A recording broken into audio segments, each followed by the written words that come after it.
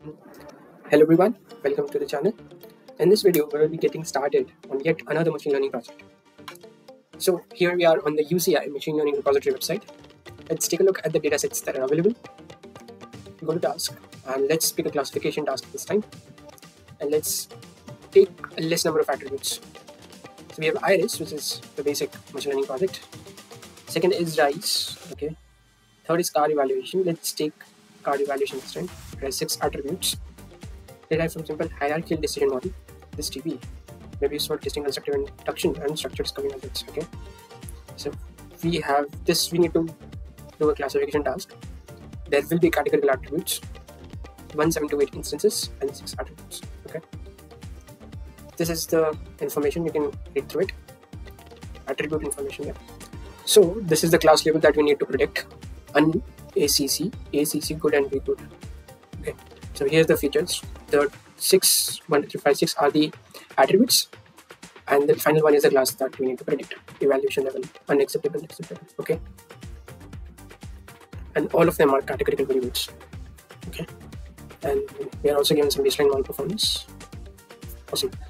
So next, we will go ahead and download the dataset. You'll get a zip. Once you extract it, you will see these 3 files. First file, as you can see, contains some info about the dataset, class values, and the attributes. Okay. Next is the data, which ideally should contain the data. Let's take a look at the data then. So if I go here, yes. So the first one is buying, which is V high, I guess very high. Maintenance very high. Doors 2, persons 2. Luggage boot, the size of the luggage boot is small. Safety is low, and hence the class becomes unacceptable. So this is the dataset that is given to us.